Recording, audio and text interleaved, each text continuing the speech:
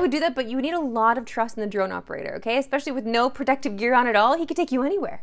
This is SportsCenter. Hey, I'm Marissa Roberto. Week 4 kicks off tonight with a classic NFC East rivalry between the Cowboys and Giants. But if we're being honest, it's been a pretty one-sided rivalry. Just ask Dak Prescott. In 14 career games, he's 12-2 against the Giants. The last time these two met back in November, Dak threw for over 400 yards and 4 touchdowns. The Cowboys enter tonight looking to bounce back after 2 straight losses. But to do that, they'll need to be better against the run. Dallas are currently giving up a league-worst 185.7 yards a game. They gave up 274 alone against the Ravens last week. And in just 3 games, they've given up 8 rushing touchdowns. So to talk a little more about tonight's game, let's bring in friend of the program, Davis Sanchez. Are you ready to talk some football? Thursday night, right? Well, yeah, I'm checking the calendar here. It says Thursday, so we should be ready to go. Then let's do it. Let's go. What's going on with Dallas, Chezzy? The offense has looked okay, but they just can't seem to stop the run. Is there a cause for concern, or can they get back on track against the Giants? Well, the Giants are a team that you can get back on track with. That's for certain. One stat you look at, if your offense is near the bottom of the league in rushing and near the bottom of the league in stopping the rush, usually not good. And then, of course, you have the circus that follows with Jerry Jones and the rest, who says it's Jerry Jones took the blame. He said, I'll take the blame for this. And then he followed that by saying it's not a personnel problem. You've been praising Giants rookie receiver Malik Nabers. And after his big performance against the Browns, will he shine in his primetime debut? Malik Nabers is great. I think he'll be a top 3 receiver in the next 2 years. I believe that he's that darn good. He's not going to have a big night tonight. I don't believe. And big night in Malik Nabers' standards is probably still better than most. But the reason is the Cowboys, they've been so bad. His defense has gotten so much blame.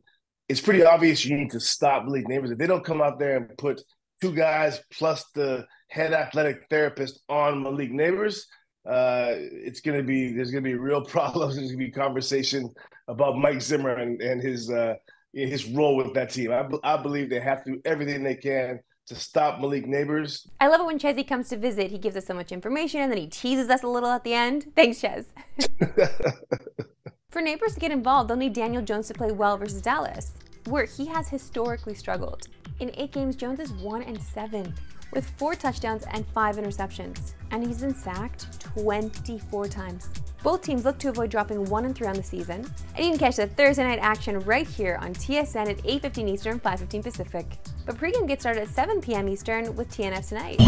We are now just 8 days away from the NHL season, which makes it a perfect time to talk about the grade 8 Alex Ovechkin. Well, most know that Ovi is closing in on the all-time NHL goals record. He's also just 50 points away from reaching 1,600 points, a mark only 9 other NHL players have reached in NHL history. Barring any injuries, 50 points should be attainable, as he only scored less than 50 in 2021, a season he only played 45 games. What kind of production can we expect from him this year?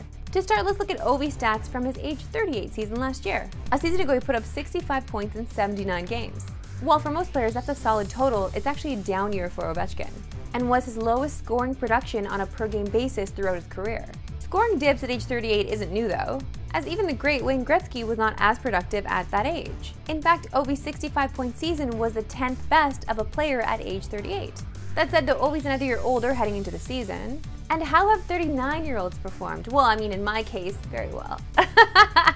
On the high end, we've seen players like Gordie Howe score over 80 points at 39. And that happened all the way back in 1968. Were they even taking vitamins then? That was so long ago that the Maple Leafs were actually defending Stanley Cup champions that year, so, you know, I wonder what that was like. There have been more recent examples of success at 39, though. Just look at Joe Pavelski's production from last year. So it's not out of the question that Ovi could do something similar. There's also one more thing working in Ovechkin's favor: his impressive resume after having a down season. Looking back at points per game, only twice has Ovi's production been in the ballpark of last year, those seasons coming in 2012 and 2017. And how did he follow those years up? Well, in 2013, he led the league in goals and took home the Hart Trophy. And in 2018, he won another Rocket Richard Trophy. And he and the Capitals took home the Stanley Cup. And sticking with hockey, you can check out the first all-NHL player quiz on Bardown's YouTube channel, featuring Austin Matthews, Mitch Marner, William Nylander, John Tavares, Morgan Riley, Max Domi, Matthew Nyes, Joseph Ball, and Anthony Stolarz. It's a good one. Let's take a look right now. Just a little sneak peek. The one clue I'll give you for this one, you've definitely heard this one the most. I think it's us. Yeah. Oh, is that us? Is it Boston? It's the Leafs. Oh.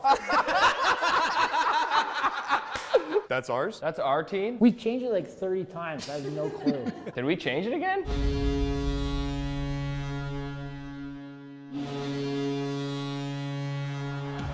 That one I've heard. That one I know. Boston? Boston. That's Boston. Is that Boston? That's Boston. Now there we go.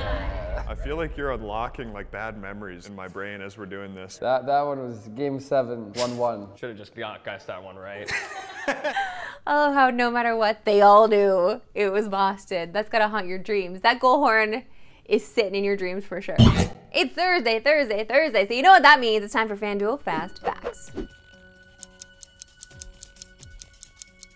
I feel like I've been doing pretty well with these, but my producers have been sewering me from the jump. So let's see how we do today. 40 seconds on the clock, here we go. The Cowboys have won 6 straight games against the Giants by at least 7 points. They are 5.5-point favorites tonight. I hate that, against New York. Dak Prescott is 12-2 against the Giants, averaging 263.9 passing yards per game. His 851 passing yards leads the league. His passing yards for tonight are 256.5 on FanDuel. That was a whole stat, thank you. Daniel Jones has thrown for over 200 yards and is in just 4 of his last 12 total starts. His line tonight against the Cowboys is 199.9. The over-under is set at 45.5. The Cowboys and their opponents have gone over that in 3 straight. Dallas put up 40 points or more in both games last season against the Giants alone. Daniel Jones has just 1 passing touchdown in his last 4 games at primetime. In primetime, Dak Prescott has thrown multiple touchdowns. Oh my... Dak! That is so annoying.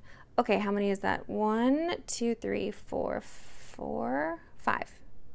I mean, 5 is pretty good considering 3 of them had 5 different stats in one. So I don't know. No one's gonna beat me, I don't think. I think I'm so queen at this. Time now, my favorite segment and yours, that we love sports today. Why we love sports today. And this might be one of the most wholesome videos that you and I see today. Together, let's watch now.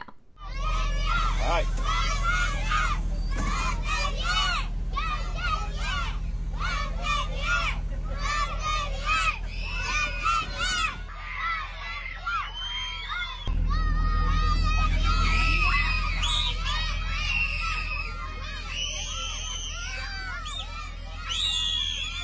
Okay, if that kid is not in the Olympics one day, I will be so sad. We need to show this clip and then show him running for the first, I don't know. This is just wholesome, it's love. It really is the reason why we love sports. That's it for me today with Super Cricket Tomorrow 3 Eastern, no Pacific. Have a good one.